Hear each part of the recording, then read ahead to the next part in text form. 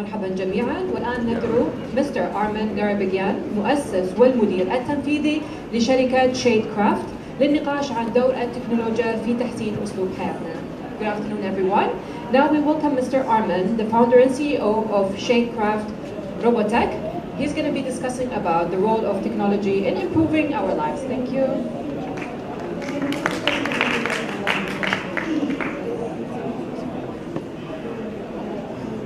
Hello everyone. Thank you so much for coming. First and foremost, I'd like to thank the Foundation, MBRF, for inviting me to this session. It's an honor to be here, especially among all of the great thinkers and scientists and other minds that are here amassed in this incredible summit. It's super exciting for me to have an opportunity to share a little bit more about, basically from our perspective, about AI and robotics. As MBRF asked me to do this presentation, I decided to change it up a little bit, especially after the amazing show that you just saw by Jason Silva. I realized what I needed to express would be a little bit different. I need the clicker actually.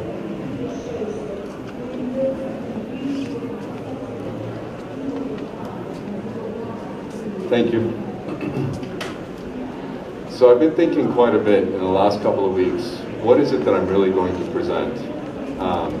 Because somehow it feels as if it's ironic that the stuff that we're trying to explain at the same speed in which I'm supposed to explain it to you is already being transmitted faster than I can say it.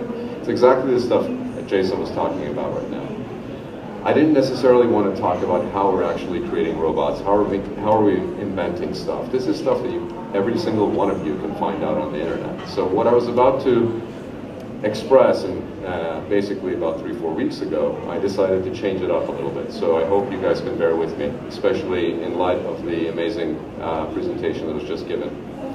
I also watched the general session prior to this, and it was interesting that one of the panelists brought up something that was in my presentation. I was less concerned about expressing the obvious to you, because that's what a lot of people tend to do in presentations, and it's almost like you're sitting there listening to stuff that you can find out faster on the internet yourselves.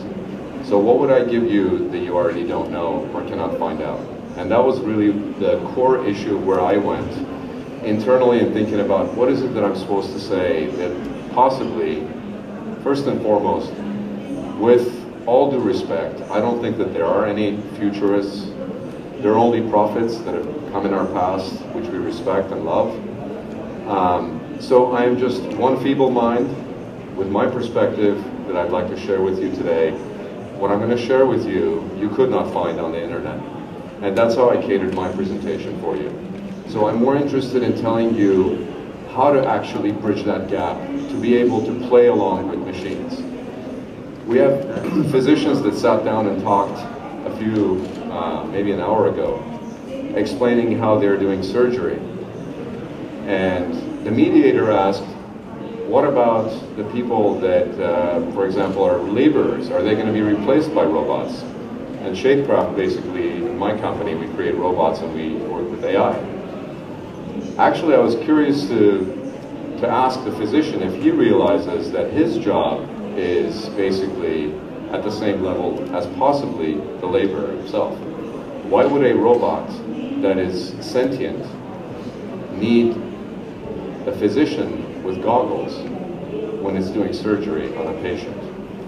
That's probably where emotion doesn't matter, because I personally would not want to have a doctor that has had maybe a bad morning, has not eaten well that day, has had an argument, is emotional doing surgery on me. I'd much rather take all that surgery, the sort of emotional stuff aside, and have them focus specifically on the issue at hand, which is my health. So I basically catered my presentation to a couple of simple things. And I really don't have answers, but I have questions, so I'm more interested in dialogue, and that's what the Knowledge Summit is about. It's about dialogue. How do we communicate these ideas? I'm really interested in what you guys have to ask me. I want to learn from you as much as possibly you may learn from me. Where is another question. Obviously, I'm not going to have profound answers for you, This is a journey I'm going to take you through to explain a little bit more. And how, which is my own feeble, small version, to explain to you possibly how is it that we can actually look at the future.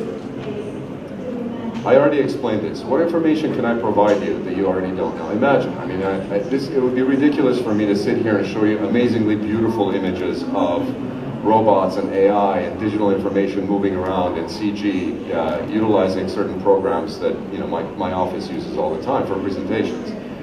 So I thought, let's just scale it back a little bit. Let me just use a blackboard as a background. Let's make it simple. Let's have a little bit of silence so that I can explain something a little bit different, something a little bit more emotional, because that's the key to the human mind. I'm going to use some references and quotes from one of the greatest minds in history, Einstein, and it is never outdated, and it's so relevant to technology and innovation today. You're already not here. Some of you are already looking at your phones, and honestly, that's basically the point. And so I feel like things are moving so fast that I have to give you something slightly different. I don't know if you guys know about this, but, oh, by the way, this presentation is, can you widen it, please? I didn't even look back. I saw that the monitor here was like that, but when we get to the videos, it's with my clicker? What do you want me to do with it? Click it? I know, but it's squeezed. The ratio. It's all right, that's fine. It's more interesting anyway. If you can imagine, I mean, Jason had a much more beautiful visual description of that. I did not want to do that, otherwise I would actually clip all this beautiful art from the internet and just show you guys just how the world is progressing at like crazy speed, right? So what I wanted to do, that's interesting. Okay, I think the one, no, this is now too oval. Let's scale back. Anyway, if we can all imagine that the entire evolution of our planet happened in 1 year, just think about this for a second without looking at beautiful images on the screen. Humans appeared 15 minutes ago. So just imagine that scale and difference. And the last 100 years of our evolution happened in 1 minute, including everything. So imagine, where does AI and robotics fall? In nanoseconds. That's how fast it's happening. So imagine in 1 year what the progress of this hockey stick, what Jason was talking about, exponential growth is. And it's very true. Okay. Everything's going to be really squeezed. I'm concerned about the video, so I'd like you to open it up because some of the videos and images are going to be a little bit off, but it doesn't really matter. This is what it feels like when we look at stuff from the past. Doesn't it feel like time's even slower than it should be? Reading newspapers, waiting for something to appear tomorrow in the news.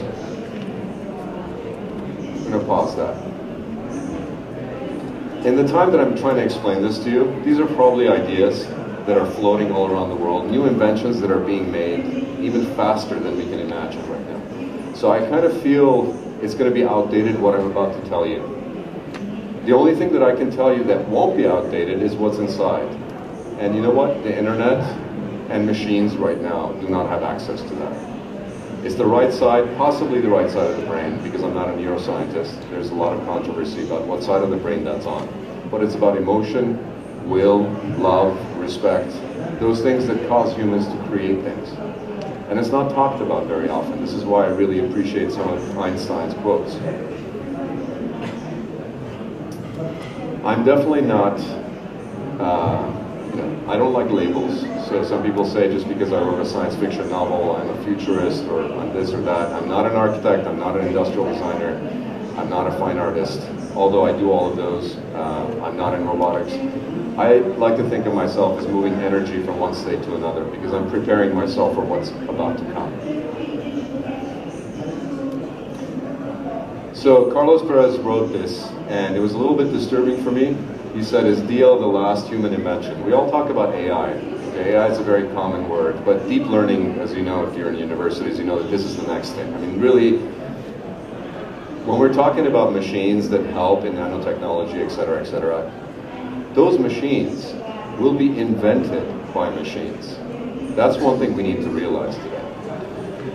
Panelists aren't talking about that. Physicians aren't talking about the fact that the very machines that they are using today will be invented by the machine to be used by the machine. So this is a very different type of evolution. It is perhaps, and I'm definitely an optimist, so I'm just going to take you through this path and hopefully please ask me any questions. What should we focus on? This is a really profound question, and it's something that I ask myself. You know, we are a very successful startup in California, and we're surrounded by all these great ideas, and it's wonderful to be able to share those and meet people all around the world who have similar ideas and inventions. You're living, basically, we are all here in one of the most technologically advanced cities in the world, and it's amazing to have this. But a lot of people don't really focus on that. Can you imagine, this is something that people ask, actually the panelist asked this, and it's really ironic that he asked because he's the chair at Singularity University. So I'm curious to know, I wasn't really curious to know that this is something he's thinking about. I wanted to know what is it that he is thinking about. What is his solution for this? So I have to think about this because I have two sons. I have a very different viewpoint from my wife who's sitting in the room right now about the education of my children. The other day my son was actually putting decimal points in basically in the mathematical homework that he was doing with a pencil, and somebody was getting upset, his teacher was getting upset that he wasn't putting the decimal points in the right place. That's not important to me. Guys, we have to think differently now. We shouldn't be thinking about, yes, it's beautiful to do handwritten stuff, it's wonderful, but imagine the clock that I just showed you. This is how fast things are developing. If we start to focus on things like that, then children are going to be lost. This is they are basically our future. This is what we need to think about. Here you go. One of my favorite quotes. If you can't explain it simply, that means you don't understand. I don't think any of us understands right now the implication. I mean, I'm in the field of robotics. I'm creating robots that, in fact, we just launched one at GITEX. It was very successful. We're hoping to bring our robots here as well. Protect people from the sun, help to improve human life outdoors, to help people that are sick, people that are older. That's the mission of my company. I would like to improve human life outdoors for as long as I can, for as long as we are going to be needing robots in that way. I probably won't be around 50 years from now, or I may be. I don't know what it's going to be like to be living in a digital world, but that's not something that I want to ask myself today. We have certain things we need to address and deal with today, and that's what interests me. I'm definitely not a neuroscientist, but I ask myself these questions. Am I a psychologist? Do I have to be a psychologist? Do I have to think? Yes, we do have to think about these things. It's not enough anymore to think about your children going to engineering school.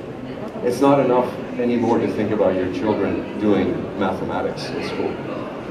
You have to talk to them about profound ideas. You have to explore interesting ideas that expand their mind in a way that machines today are not able to do. This is a more elastic way of thinking based on emotion. This is a gift that's been given to us. I wrote a quote that I'd like to read to you. Actually, I wrote the quote after the general session that happened today, and I'd like to read that quote to you at the end of this. What do we see? What do we really see? Do we really see this progress that Jason's talking about? Or are we just going about in our lives just thinking about, okay, you know, it's fine, my children's going to school, you know, now they're going to go to college, what are they going to study? Are we really embracing the idea of this exponential explosion of technology? It's going faster than we can imagine. And by the way, it is basically going to reinvent itself. We just have to move alongside of it. There are some things I know, and I can certainly tell you, I do have very strong opinions about certain things, and I want to show you what my opinions are. We don't need this. I don't need, I'm sorry, I'm going to say this, stupid products that are designed on a daily basis by a bunch of engineers who are not really thinking about really what they are doing. Just because an object is smart, it doesn't mean there's anything interesting about it. A deodorant that tells me when it's finished. I don't need to know this. just because we're living in really a golden age of technology today, where if we put a couple of sensors inside a product, that sensor can tell me a multitude of things, but that's not enough. What are you addressing with what you're creating? And you know something? What is really sad is that the structure and what we celebrate today, imagine all of the venture capitalists in the world right now funding companies like this, because all they care about is their 3-year return. They're not really going to help that child that is trying to help humanity by coming up with a particular idea that is not going to be monetized in 3 years. This is what we need to invest in. This is what we need to think about if we really are going to make a change. The whole idea of what Jason's talking about today is really in our hands. That's what I want you guys to think about. It really is in our hands right now, what we are doing with what we are given. That's actually the greatest thing the human mind can do, is to evolve and adapt. We've done that. So we just need to do that with technology. There's another example. Why? I mean, of course, I definitely don't need a comb, but I mean, it's not just because of that, but I mean, just think about it. Why do I need a smart comb? Guess what this information is going to do? All of that information about how the humidity of your hair, the health of your hair is being collected, that a supercomputer in the future that has, you know, deep neural networks is going to amass all this information for what? I mean, what matters right now with the hair years from now when we're actually, if we really are going to go into singularity? That information is absolutely useless today, because we have people that are hungry around the world. We have people that actually are in war. If robotics needs to really help humanity, it needs to solve problems like that. It's not just about creating products that are addressing frivolous needs. This is what I wrote this because it's really important, and I asked this to some people. Actually, a jazz musician asked me this years ago when I was younger. He said, when you're listening to jazz music, do you just listen to the sound, or do you hear it? Are we hearing what's happening in technology? Are we hearing the fact that the doctors that are sitting there are not going to have a job? They're talking about what they're going to do, but they're not going to do it. Trust me. They're not going to do it. Doctors and lawyers are going to go pretty much as fast, in my opinion, as laborers. In fact, laborers might stay longer. Because who's going to fix the concrete in a specific area of the city? Who's going to mix that water? It's not going to be a whole ton of robots doing that stuff. Humans are going to have jobs. Doctors, on the other hand, are in deep danger.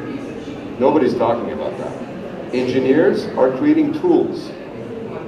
Just like the paint that he was talking about with Van Gogh, or engineers are creating the piano. But what we need today is Mozart. How do you create Mozart? Because the machines, they can't do that. Why? Because they don't feel. And that is one of the greatest gaps in neuroscience. I'm sorry if you guys are scientists in neuroscience and you're like really thinking that I'm just completely out of school. It's written about with great thinkers around the world that this is going to be one of the hardest barriers for machines to overcome. The human mind. It's too complex. We don't think like machines. They're faster, they're better in a zillion things. I haven't used basically, have you recently in the last 20, 30 years, have you actually multiplied things by hand? No, we use calculators. I mean, engineers create objects. Inventors have to dream. Your children have to dream. They have to be inspired by emotion, love, passion, respect, these things. This is what's going to change humanity. It's a responsibility to mankind and our planet first.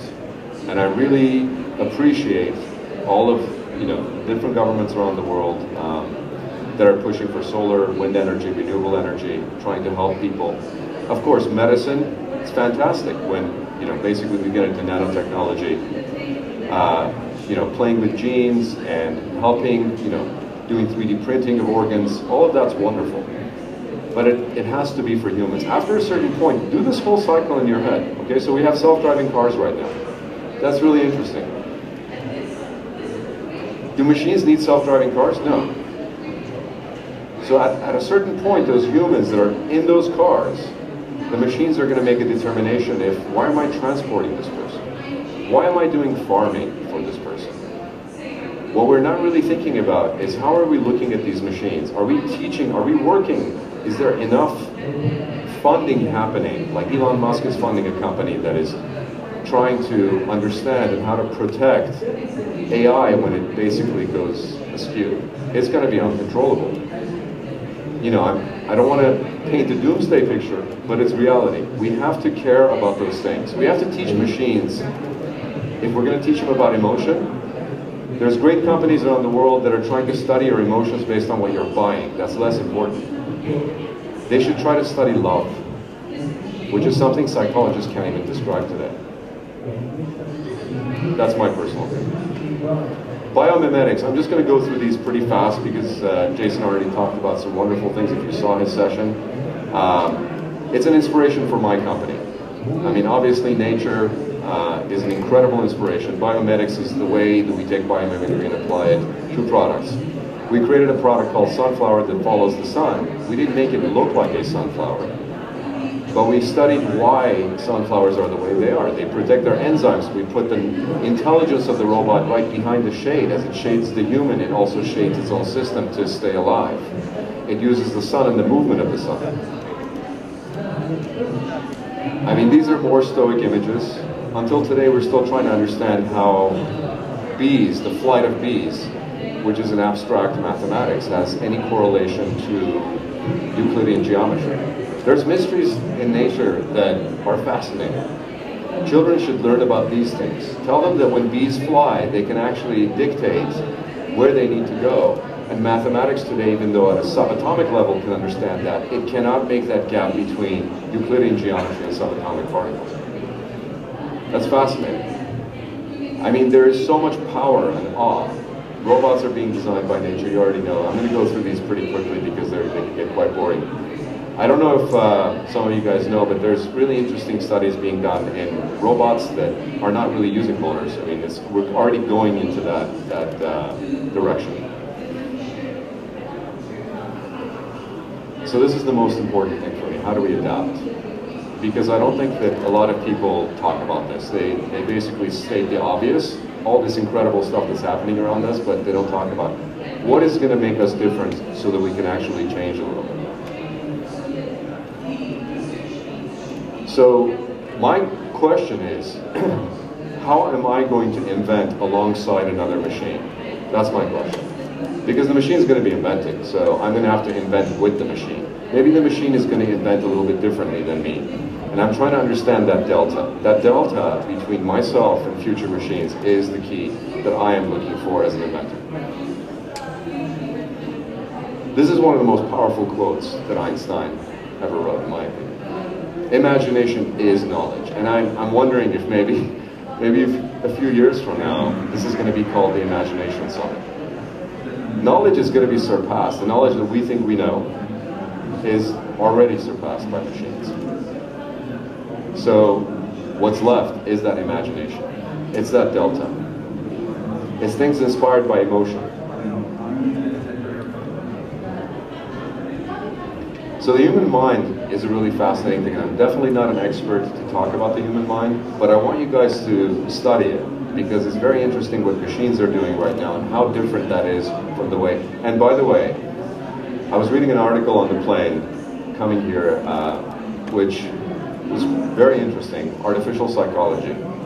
It's already happening. Machines are trying to understand what's going on in those minds that basically create. So I was wondering, machines, of course neuroscientists want to understand Rothko. They want to understand de Kooning. They want to understand Beethoven. They want to understand why Beethoven created that. There's a reason why Beethoven created that. There's a reason why de Kooning created that. And I'm going to take you through a little journey in my own mind of how I create. You guys look at this image. The machine looks at it as well. A machine can look at 5 million of these and basically look at and analyze the hues of this image down to its pixelation. It knows basically how many people are drinking Coke, what is the sugar content, how many Cokes are being dispersed around the world at this very second. A machine can know. We don't know any of that stuff. How do you guys see this image? You immediately look, it's all around you. An inventor or somebody that thinks differently looks at this image in a completely different way. I see the sound. I hear the sound. I feel the taste. I imagine the fact that if I roll this creatively, maybe I can actually take the logo and read it backwards on the pavement. I know what it feels like to scratch the paint off. A machine doesn't know that. A machine's not imagining that I'm going to scrape the paint off of this or clean it with acetone. It's not going to think about that. The machine's not going to think to take this, clean it with acetone, use it as a pencil holder. It's not going to think about the fact that I can take 1 million of these and attach them on the surface of a building to create a reflective surface. I can go on and on with every single image. I'm taking you now into my mind, the way I look at objects. I asked my team to actually just get some random stuff, and I wish that maybe you guys can just put some stuff up so I can do the same exercise. It's an orange. Okay? I used to teach a course called What Box? It was about elastic thinking in design. It's very important. I'm looking at this orange, I can travel inside its veins. That's what's the golden age of technology. So VR is going to allow us to go in this, and that's what Jason was talking about. And that's beautiful. I want to travel inside the veins of this orange and experience what it is. The only difference is the machine cannot taste it. A machine doesn't remember. In the mountains in Armenia when I was visiting my country, a woman plucked an orange from a tree and walked over to the car and gave it to me and said, "Here, my son." And I remember that emotional connection to that piece of orange that she gave me. A machine will only pretend that it knows that because it will study it. In fact, the fact that this is going to go digital, a machine will learn that one day.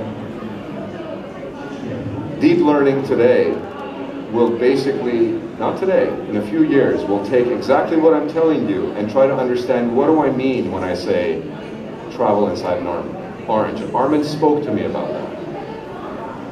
And basically that's what DL will do. But today I'm telling you that my mind is allowing me to travel in this orange in a completely different way. I'm imagining what it would feel like if I was cold inside one of the granules. I use that as an inspiration to design a building. I use that as an inspiration to design a robot, to create another human emotional interaction. This is how I will evolve in the machine age. Because when machines take me into this orange, this is the key, guys. The delta. This is the delta. Nobody explains what will we do. This is what I think we will do.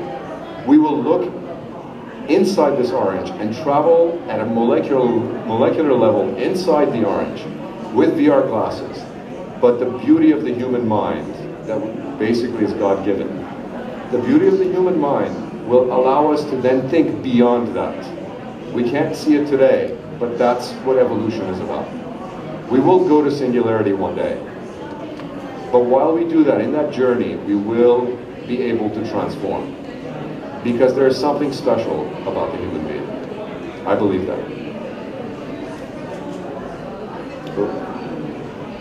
It's another example. We see a toothbrush. I see translucent plastic. I can take that toothbrush and design an entire year's worth of clothing, an entire year's worth of products inspired by the movement. I'm remembering the way it feels. I'm not just looking at it as an object. It's a contextual thing. This is the difference between my right brain and my left brain, perhaps. And the left brain is actually a part of the intelligence. You know, it's very important. You can't have either one separately. But it's the combination of the two that makes it interesting. All these different things that we look at. You all look at this glass and it's just, immediately you look at an object, but go beyond it. We will definitely adapt. There is no question that we will adapt. And that adaptation is based on our own strength and our own mind, and the way we actually look at our environment. And we will find new solutions in the technological age. Because really, it's a beautiful time right now. It's in our hands what we do with the technology that's given to us. I just think we need to be a little bit more responsible. This is another one that I love by Einstein. We always talk about stuff that is done today. Okay, this is great, this car is made, this thing is, created. We don't value the emotional aspect, which is a gift, which is very important. This is a video I want to share with you that I had in one of my presentations. This will sum up everything I'm talking about, why a human will evolve in the machine age. This child, imagine this is all a technology, the stuff that we can play with, sensors and engineers looking at this. If this is a future engineer, which he probably may be, if he's the Mozart of the future, he's going to show you exactly what he's going to do. He doesn't want to play in the sandbox because he's human. He's not a machine. He will explore in a way that the machine, basically, maybe in the future, we will teach machines how to explore like us. But today, that is the delta, guys. If you're thinking about your children, allow them to be free, allow them to be creative. He left the sandbox. His mom is going to push him to go back in there. She thinks it's completely on him. He wants to mess it up. All he cares about is the environment around him. He doesn't care about the sandbox anymore. He's exploring.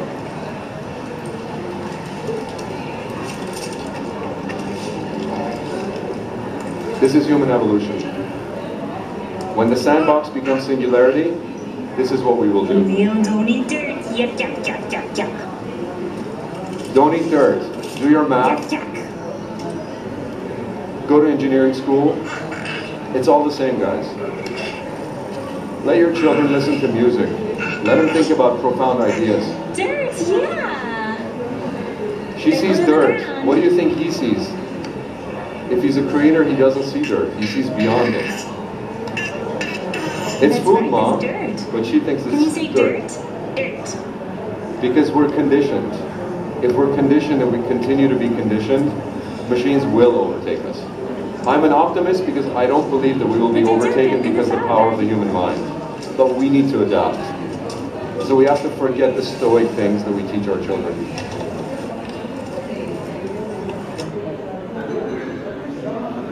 I came up with this slogan for our company.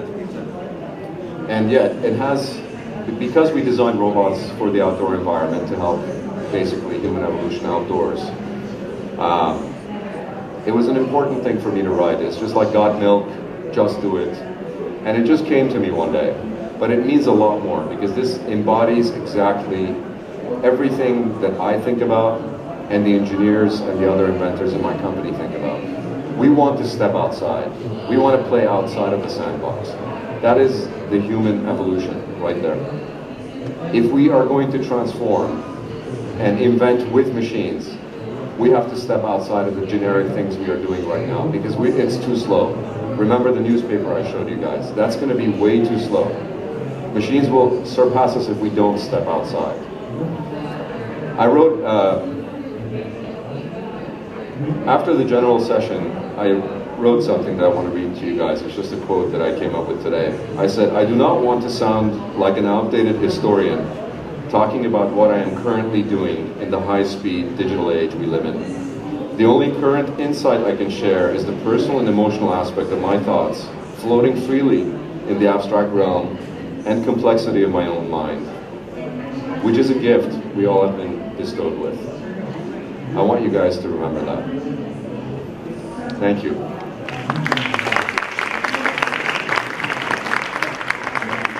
I think I still have some time for some Q&A, so please.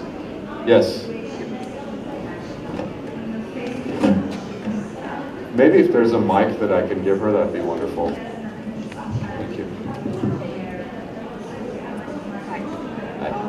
I've always been very curious about the term artificial intelligence because, do you think that intelligence is artificial, or does it exist naturally in the universe and we've just developed an artificial way to harness it for our use, just the way we're using solar energy artificially for our use and wind energy and so on. So when we are getting into the realm of artificial intelligence, because humans think that we are creating intelligence artificially into machines, are we playing with something way bigger than what we even imagine at this moment? I'm sorry, what was the last question? When we think that we are creating artificial intelligence as humans, are we kind of misunderstanding what we are actually creating, and are we playing with something way bigger than what we even have an understanding of? That's a really philosophical question. I do have my opinions about that. It's something, like I said, none of us really know. I think that I'm a believer that there's intelligence that exists in the universe. I believe in God. That makes a difference. And I believe that there's a grand design in the universe. So in my opinion, maybe we're terming it wrong. It is artificial now. If it is artificial, it will not seem artificial. It will all become one at some point. I don't think that I have answers. I have questions, but it's a really good question that you're asking, and I don't think that I have all the answers to what you're asking. Sorry. Yes?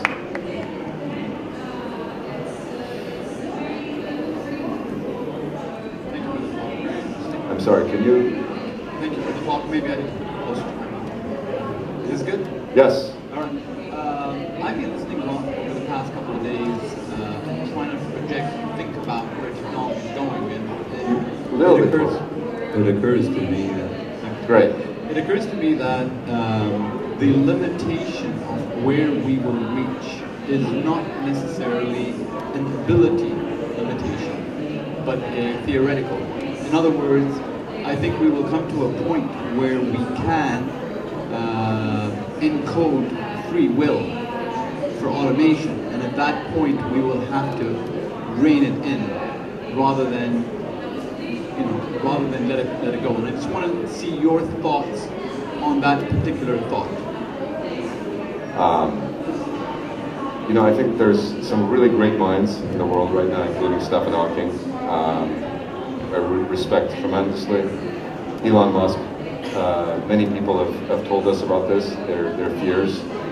It is definitely, free will is a very complex issue.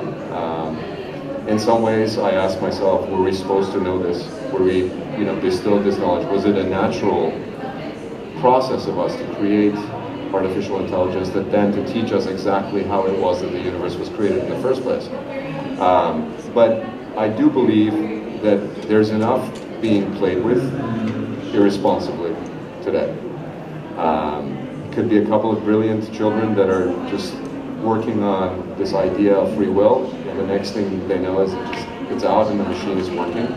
I think if we don't really think responsibly, first at least about mankind and our planet, and the inventions we create, and have some ways of measuring that success and look for some ways to prevent it from going astray, then it might become an issue.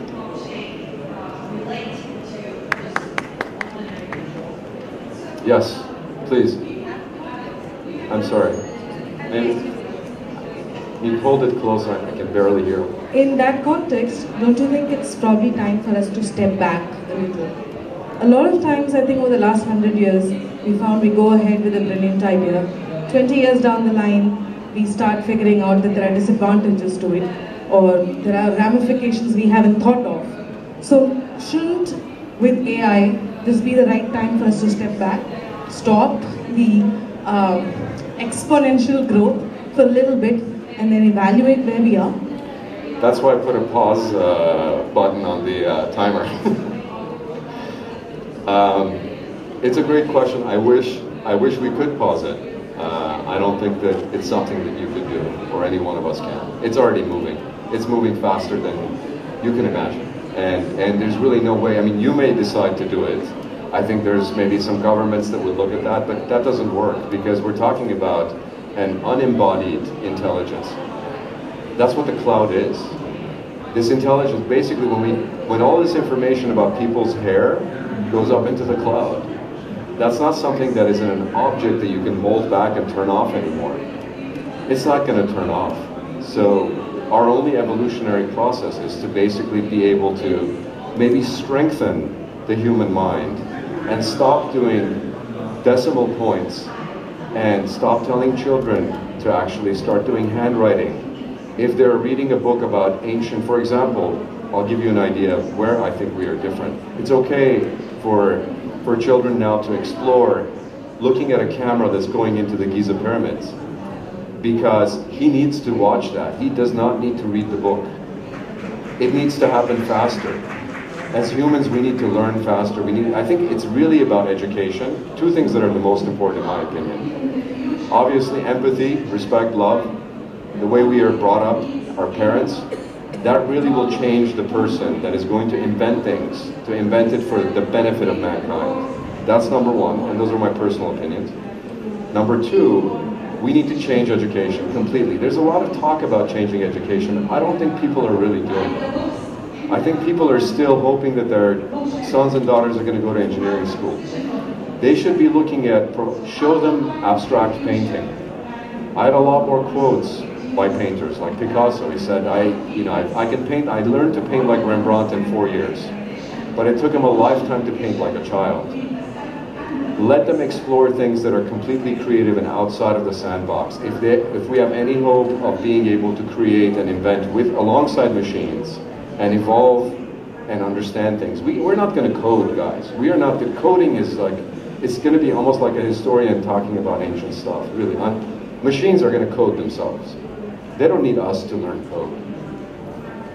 We need to think about that delta. We need to be inventive, visionaries, dreamers. We need to teach machines to become empathetic. That's our goal. How do we design a machine that has empathy? Free will come. But we need to start thinking about those things, which are much more profound, very difficult for AI right now. Yes? Like, we know that for every action, we have a reaction. So, and for basically with technology, we're questioning our own physical abilities. So we're not becoming a body, we're becoming only a mind. So what will be the reaction of actually questioning our physical ability and only being a mind in space? I'm not sure if I completely understand the question. Like, what do we think AI will like leave if the only difference between AI and us as human beings is the way we think in our mind? So what is the reaction in like the long run? I'm not really sure if I have an answer to that, but I have questions. I mean, I've asked the question, what happens when you actually can go back in time and be a child if you wanted to, or become older again?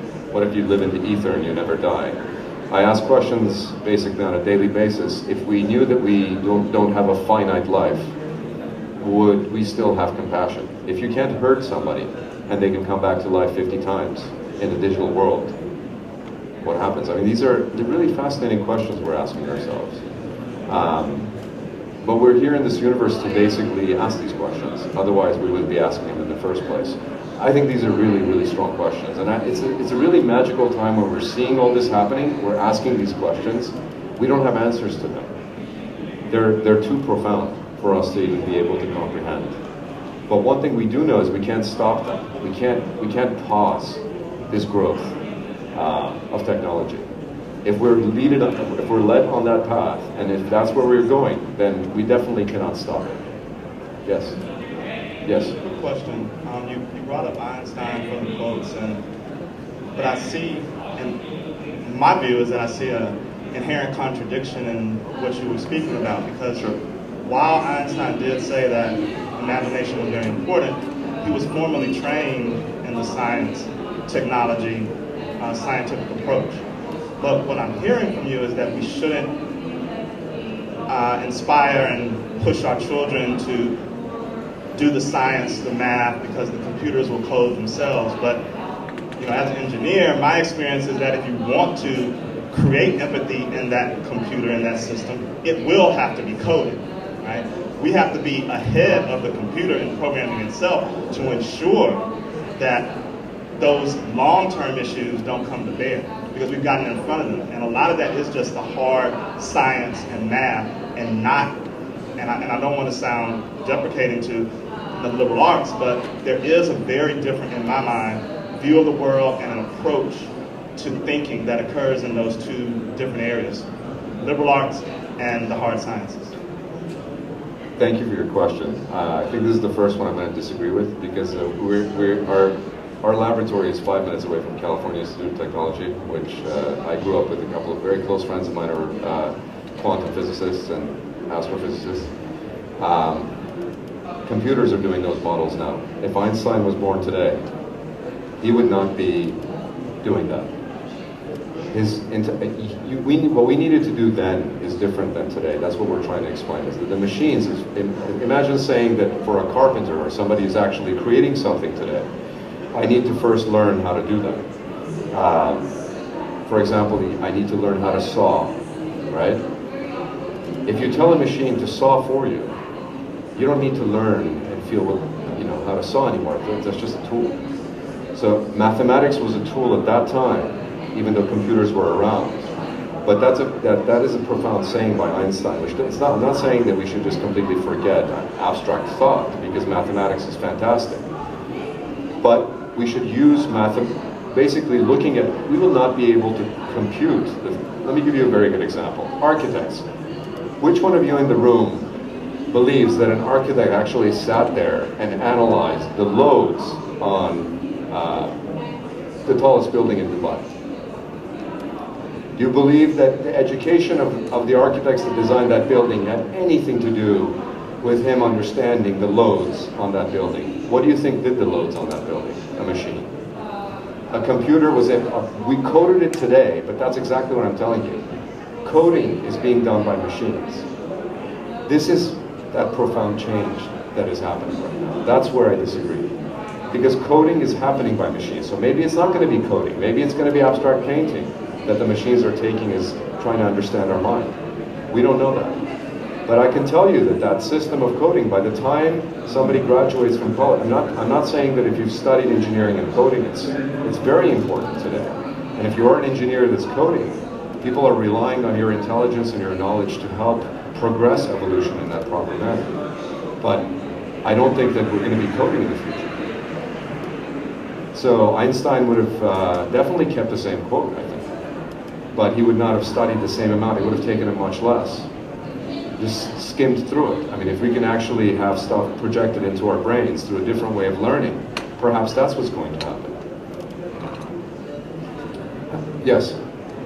I'm sorry, microphone. I don't actually know when I think I still have a little bit of time, yes? Microphone. Hello? Yeah. I have a question. Yes. Please, no difficult questions. No. It's bothering me because artificial intelligence and robotics seem to be destroying more jobs than creating new ones. Unlike the previous revolutions where humankind was quite original and creative in finding new jobs with high-level skills to replace the old ones which have been destroyed. So, some of the great minds like Elon Musk, you mentioned Stephen Hawking and Bill Gates, they proposed the concept of a universal basic wage for people who have been left unemployed because of advances in technology. So the thing which is worrying me is what happens to the people who are unemployed? I mean, just giving them a minimum wage, like a door, doesn't seem to be the answer to me. Right. I certainly don't have an answer to that. I mean, these are sociological, political, there's a lot of different things that are involved here, but I certainly know that in today's world we are experiencing people that are jobless, even though machines aren't taking their jobs, and it has to do with governments, and it has to do with the way things are. 5 minutes? Okay. But I do agree that to a certain degree, certain jobs are going to be taken away. But by the same token, the guys who are actually, for example, cleaning rooftops with snow that are dying, falling, from houses, etc., will be taken away by a drone that melts ice. So it helps humanity in a lot of ways as well. What I'm saying is that we need to start rethinking how those people will be trained to work alongside machines. If they're laborers today, in my opinion, they will be okay.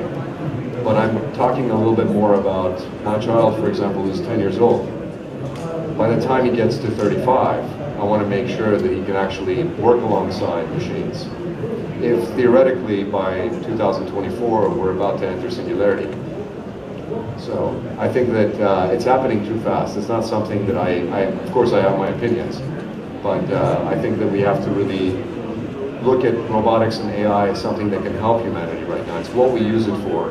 What we design our robots for, obviously, is basically to address a specific need. So, and that's something that is important to me. But there's companies, obviously, as you can see, that are creating combs that have sensors on them. So this is where we need to be a little bit careful. And you need to support people and companies that are looking at doing things that are more relevant. Yes, anyone else? Yeah. Hey, what's your opinion on a brain-computer interface? Can you elaborate a little bit more? So, like for example, we talked about Elon Musk already. He's funding this company called Neuralink, which is just directly gonna add a machine to your mind, just build on your artificial intelligence to compete with a robot because of the mathematical advantages it has, integrating it into humanity. I believe that this is something that is inevitable.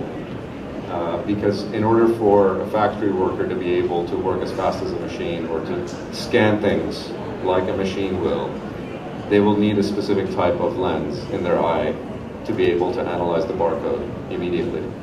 So imagine a factory worker that has enhanced skills, or basically is just looking at a problem with a particular object that is moving. Imagine the speed at which objects moved in a traditional factory sense, right? That basically they're looking at the pipeline of products moving. Imagine that moving 1,000 times faster. A machine can recognize that, so that that factory worker will need enhancement. So I believe that that is something that is inevitable. It must happen. Whether it's fortunate or not, or if I have my opinions on what's happening. I do have one interesting thing though. I think we need that. Time is almost up. I'm really curious about people who think about terraforming space right now. I mean, no offense to any great thinkers and great people like Elon Musk. We're actually helping the globe in a profound way with electric cars. By the time we actually terraform, we probably will be already getting into the phase that we're talking about, the digital phase. So some of those things I think are contradictory, and we're trying to leave a planet while we are trying to coexist, and we're going to go into a digital phase. Well, why would we not be able to travel to another planet? So these are kind of interesting questions. If you take technology and kind of run with it, it goes to some interesting areas. Thank you so much, guys. I really appreciate it. Appreciate your patience. Thank you.